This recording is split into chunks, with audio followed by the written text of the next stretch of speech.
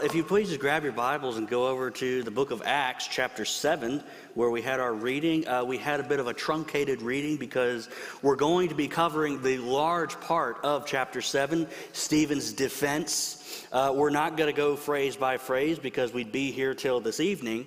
So if you would just go over there, we're going to recap where we are and go forward from there. So chapter 7 picks up in the middle of Stephen's trial. And Richard started us on this track last Sunday. To recap, the latter part of chapter 6, Stephen had been debating in the synagogue. Stephen was one of the 7 men chosen as deacons for the apostles. And as he was doing this, he'd run into a group of people who didn't really like what he was saying. Surprise, surprise. But at the same time, they didn't really have a better answer to argue with, so they began to look for a way to have him silenced altogether. Essentially, in the modern vernacular, his comments got flagged for going against community standards. A moment of silence, please, as we mourn the fact that we probably understood that. So the synagogue is something we have not seen a lot of so far in the book of Acts. We spent most of our time with the apostles as they were in the temple and disputing with the religious authorities in the council chambers of the Sanhedrin. So about synagogues, some of the oldest evidence we have that mentions the synagogue system is in the 3rd century BC. And there are some who think it emerged after the destruction of Solomon's temple because it left the Jewish people with a need for a place to practice their liturgy and teaching. And after the temple was rebuilt, the synagogue system remained, and it existed side by side with the temple worship system. So like the temple, it was a place for worship. The synagogue was known as a house of prayer or a place of assembling. And some people say actually that the way we assemble as believers in the church has a lot more in common with the way the synagogue worked than it does in the way the temple worked, even though some of our brothers and sisters may argue with that. It was a place where the scriptures were read and teaching was heard. We saw this, for instance, in the life of Jesus on earth when he stood in the synagogue and read from the scroll of Isaiah during the early days of his ministry. And the early church believers, much like their Lord, took up the same practice of going not just to the temple, but also into the adjoining system, the synagogue. And their purpose was to show from all the scriptures that Jesus was the Messiah. Now, the community standards in the synagogue were somewhat loose at the time. So it was not to go against the rules for Stephen to debate the scriptures and to stand up and speak to the whole community. It was a common practice for someone to take up the scriptures, to read it aloud to those gathered, and to discuss it. So Stephen was doing just that when he landed himself into a place of disfavor with those who had influence in the synagogue. And they pulled their old trick of inciting other people to speak against him. And they brought him before the council at the temple. So there in this court, we're going to see yet another trial. Though it seems like we just got out of the last one. And after going through 2 with Peter and John, we may think we know what to expect, but this time it has a very different ending. So we start in verse 1 with the trial. It says, "Then the high priest asked him, 'Are these things so?'" So for the last few verses in chapter 6, the focus has been on the ones who brought him before the council and laid the charges against him. In this time, that narrative lens has been focused on what was being said about Stephen and not what Stephen had to say for himself. And before we follow that shift of the lens and to see what Stephen has to say, let's review what's been said against him. The charges are as follows. They said he was speaking against the temple or the holy place, and reminded them of the words of Jesus when he said the temple would be destroyed and in 3 days he would raise it up. Now, this is its own serious charge for them because the temple was the place where God was in residence. It was the presence of the temple that gave Israel their favor and a hope that God would indeed return and reign from the Holy of Holies in the age to come. It was a marker of God's presence with Israel. And anything associated with the temple must be respected. It must have the highest reverence, or it would bring judgment. Do you remember in the book of Daniel, for instance, when King Belshazzar used the cups from the temple for his feast, and he brought judgment upon himself for using them in that way? And that story is what was in the mind of the Jewish people of how the temple was to be respected, down even to the most trivial things as cups. Another thing we have to remember is that in the history of Israel, the destruction of the temple was always a sign of judgment against them. It was a sign that after they had left the true worship of God and strayed, his presence would leave the temple, and with it, his protection would be withdrawn. So for Stephen to freely speak of a threat against the temple was a serious thing, dangerous business. To speak of its destruction made you subject to arrest and scourging, which actually did happen, according to Josephus, a number of years after this.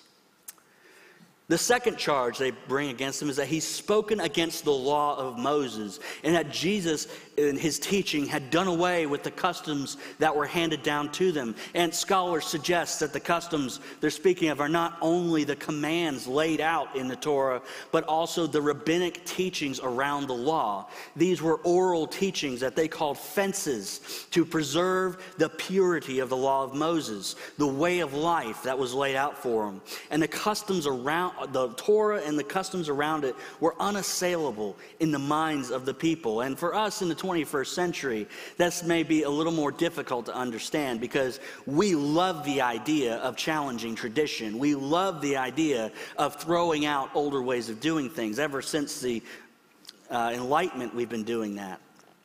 We're a people used to that sort of thing. But for first century Eastern people, to throw out the customs handed down by your ancestors is unthinkable, totally out of left field. It opens the door to total apostasy. So the fences they had built around the law were to keep them from plunging off of the metaphorical cliffs of what the law had said. So to depart from the tradition of your ancestors was a huge deal. It was to throw away everything your family had left to you. And it was to set yourself against the authority of the high priest and the Sanhedrin. So the high priest, in answering to these charges, gives Stephen a chance to answer for himself. He says, "Are these charges true?" Now, this would be the place where we would expect a not guilty or guilty plea, or maybe we'd expect Matlock to stand up and say, "Well, I got about that." It's where we expect a heroic speech proving the witnesses that have been brought against him were liars, as the scripture tells us they were, and they're thrown out of court. But that's not what happens. What happens instead is Stephen begins to speak, and that narrative lens turns away from the council to the person on the witness stand, and it focuses on him, and he begins to tell a story. Now, we didn't read the entirety of the speech this morning because it is so long. John Stott actually commented that many people who look at the speech consider it to be a little bit rambling, and some fail to even see why he took the time to rehash Israel's history to the leaders of Israel, who would have been very familiar with all that he had to say. But he had a reason for this. He had a reason for telling this story to them at that moment. This wasn't to stall. It's not to buy himself more time. He was not rambling in order to derail the trial, but he was correcting the narrative. He was telling the story as it really was, not the story the witnesses and the council thought they knew. Do you all remember To Kill a Mockingbird? I would really hope you do, because it's pretty local to this area. Well, if you can call to mind either the book or the movie with Gregory Peck, depends on which one you prefer, it doesn't really make a difference. The story is the same. Well, in the book, we meet the young girl, Scout, for those of you who aren't familiar with it. who was growing up in 1930s Alabama in a town where a man is accused by a girl of assaulting her. And Scout's father is the one who's tasked with defending this man. And as the trial progresses, what emerges is that there's two different versions of the story with two very different outcomes. The one that Mayella, the accuser, told, and her father in particular, are bent on pushing, is the one where the defendant, Tom Robinson, is at guilt. A story of a man making unwanted advances toward a young woman, and when he was rebuffed, he turned to violence. That was their story. Robinson, however, told a very different story. His was similar to that of Joseph in Potiphar's house, of this woman making advances to him only to be pushed away, and when her father found out, her father was the one who inflicted the violence. And the outcome of the story, the outcome of that man's life, depended on which story they could prove was true. Which story told things as they really were. And I'm sure you also remember that the direction the jury chose was not influenced so much by the truth, but by their own racial prejudice. And Robinson was not even given a fair chance to be believed. And because in their mind, the story could only have gone one way. They only understood the story in their lens. And the story that Stephen tells the Sanhedrin is very different from the story that they believe. They believe they're on the right side of history. They're the ones who are safeguarding the dwelling place of God and His Word. They're the ones who are keeping the outside sects from corrupting the truth with their false doctrine. They're the gatekeepers, standing in the line of their ancestors against any aberrant way that seeks to take Israel away from the worship of God. The story they believe is one where Jesus was not the Messiah, and all who follow him are guilty of blasphemy. But the story Stephen tells is very different. It shares all of the same elements of their story, the patriarchs, the promises of God, the covenants, the prophets, but it also brings out a couple of important points out of the story. The first main point is that throughout the history of the people of God, the Lord has always been with them. No matter where they roamed, from Abraham wandering through the land, to Joseph and his descendants in Egypt, and the children of Israel wandering in the wilderness until they came to the promised land. In every major moment in the history of their ancestors, God was with them. And the thing is, He was not bound to a geographical location. He's never needed a house made with human hands. His glory has always rested with His people where they were, because He is the living God, not like the gods of the people around them who needed temples and images to abide with them. But the God of Israel is the God who moves with His people, who's making a temple out of His people, a living temple. The second main point is that throughout Israel's history, they've consistently turned away from God and His Word. He argues that essentially the custom of their ancestors has been to turn away from Yahweh toward idols over and over again. From their time in the wilderness to the prophets, they have consistently turned away from the Lord. This is a very different story than the one that they believed. And much like the residents of the fictional town of Macomb, Alabama, they had already decided which story they wanted to believe, and they brought the guilt upon themselves. So Stephen, at the end of this passage, has told his story. He's made his defense in the trial. And though he is not the one being put to the test, even though he is the one being put to the test, now he shifts over from plaintiff to judge, and he delivers the verdict. It says in verse 51, "You stiff-necked people, uncircumcised in heart and ears." You can tell he really knew how to make friends and influence people. "You are forever opposing the Holy Spirit, just as your ancestors used to do. Which of the prophets did your ancestors not persecute? They killed those who foretold the coming of the righteous one, and now you have become his betrayers and murderers. You are the ones that received the law as ordained by angels, and yet you have not kept it. Those certain terms he uses, you find consistently through the prophets: stiff-necked, uncircumcised in heart. The language accuses them of turning away from God and embracing the way of the heathen, acting just like everybody else. And as he drew his defense to a close, he tightens the focus on them, because they were indeed upholding the customs that had been passed down, because just like their fathers, they had resisted the Holy Spirit and rejected the Messiah. They, like their fathers before them, had been privileged. They've been handed down the very word of God, preserved for them throughout the centuries, and still they chose to walk another way. They chose to deny God's leading. They chose to cling to their customs, their sacred cows, instead of seeing what God was doing in the present tense instead of the past tense.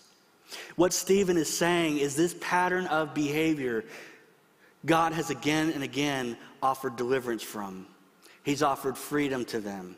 He set them free from bondage and slavery in Egypt. He rescued them from captivity and exile, but still they reject him. Then he sent his son, Jesus, the righteous one, the one who would bring ultimate justice to the world, but they had brought injustice down upon him, and in their rejection, they handed him over to the pagan authorities. Again, they had rejected God's rescue. Again, they've rejected God's favor. And oh, what a dangerous place to be. Now, it must have been easy for them to stand there looking at Stephen and to seeing him totally in the wrong and themselves totally in the right. It must have been hard to see it any other way, because for so long they believed that they were right, that they alone held the way to the truth. And they were so adamantly sure that they closed their ears and hardened their hearts to this other way, the way that was proclaimed by Jesus and his followers. And so the verdict is that in their pride, they had condemned themselves. They stood on the wrong side of God's law, outside the path of obedience, the very same crime that they were accusing Stephen of. They were the ones who were resisting God.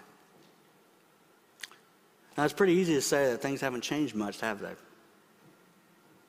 Throughout history, humanity has always stood on the other side of the ways of God.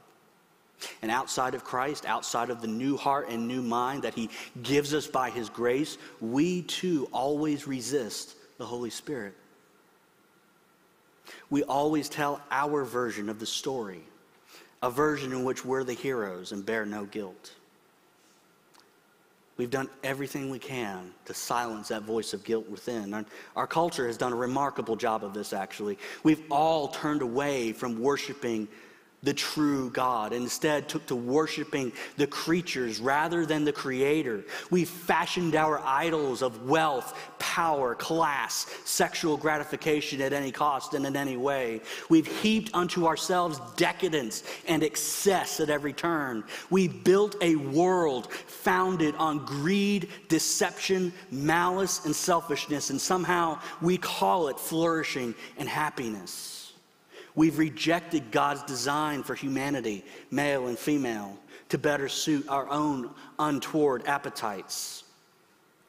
In our culture, these things are no longer sins, just repressed parts of who we really are. They're not outside of God's design, they're just part of our truth. We've set aside his way of doing things and hid ourselves from his presence. And just like our ancestors in the garden, we weave together our own aprons to cover ourselves, to hide ourselves from the Holy Spirit, to hide ourselves from the light of the truth. The verdict for our world is the same as it was then. The guilt of rejecting his way and the Messiah rests upon us all. But there's another part to Stephen's story. And this is the unspoken part. This is the part that's in between the lines. Because as Stephen was telling the story of the people of God, what we can see throughout that whole history is the patience and steadfast love of God.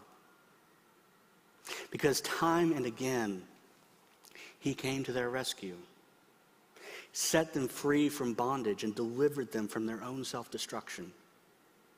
He's always made a way. He's always extended the hand of mercy.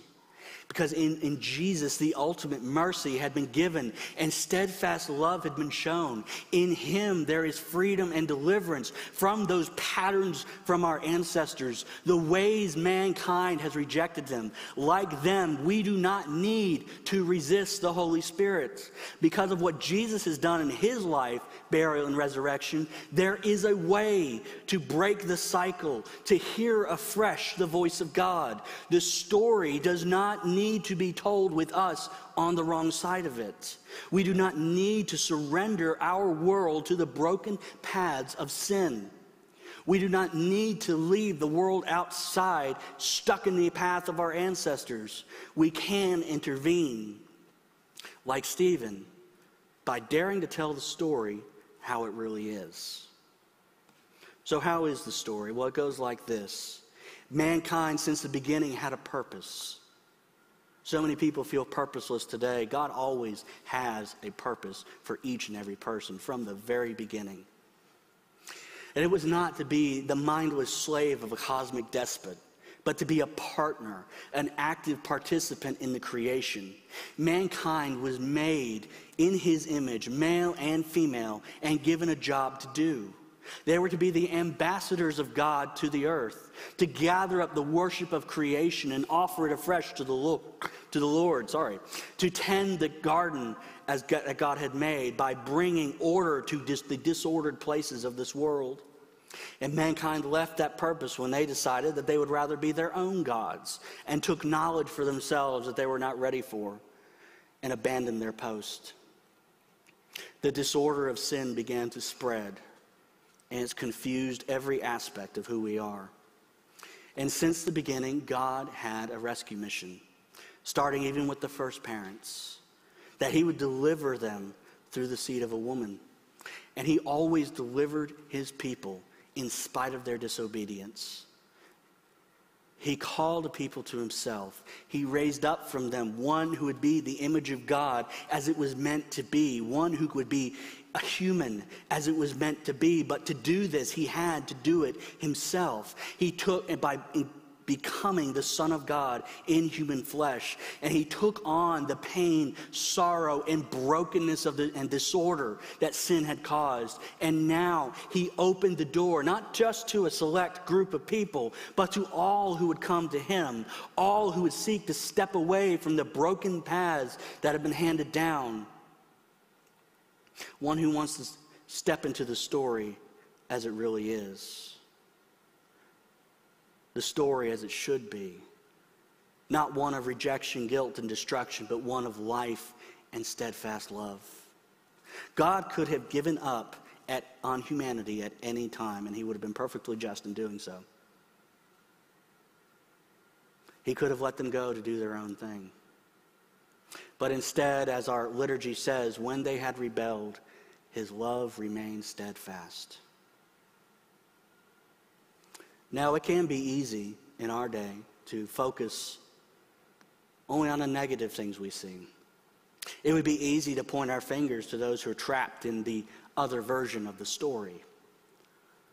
But if we were to focus on that, to close our eyes to the big picture, would we really be any better off than the high priest of the Sanhedrin?